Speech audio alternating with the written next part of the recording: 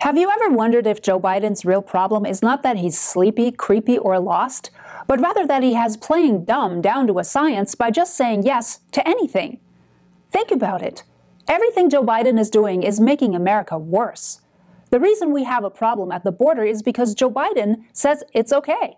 The reason we have high crime is because Joe Biden says it's okay. The reason we have high gas prices is because Joe Biden says it's okay.